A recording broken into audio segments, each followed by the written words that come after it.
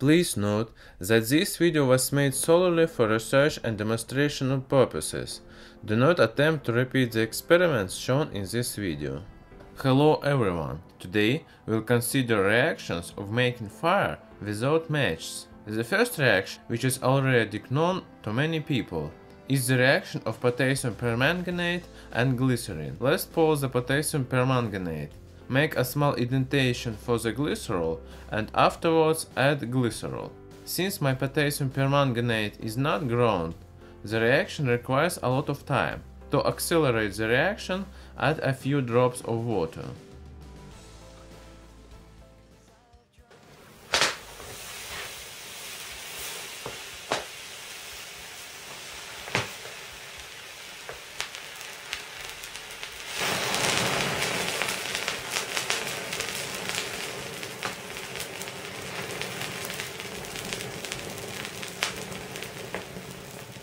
Glycerol reacts with potassium permanganate, contributing to its decomposition. The reaction increases by the generated heat.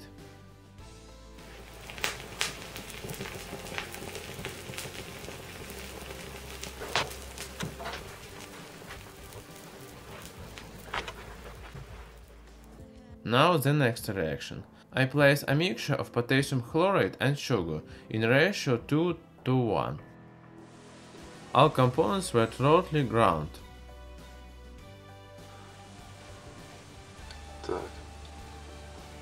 To start the reaction, sulfuric acid was added dropwise.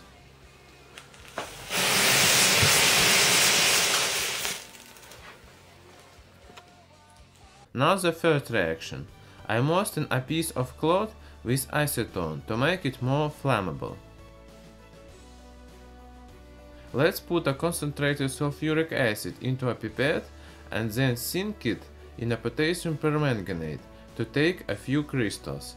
Prepare a droplet and drip onto the napkin. Sulfuric acid reacts with potassium permanganate, forming manganese oxide 7, which ignites acetone.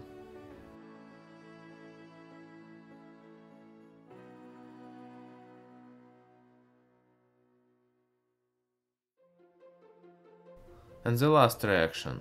Pour a mixture which consists of 4 grams of ammonium nitrate and 1 gram of sodium chloride, i.e. table salt.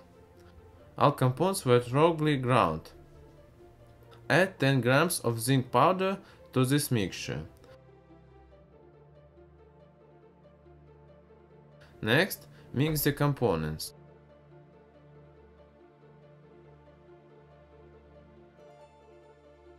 To start the reaction, add a few drops of water.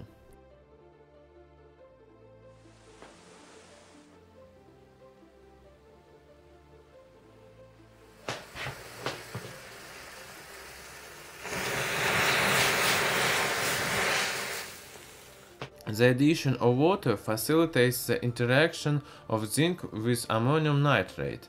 Sodium chloride is used as an ion catalyst.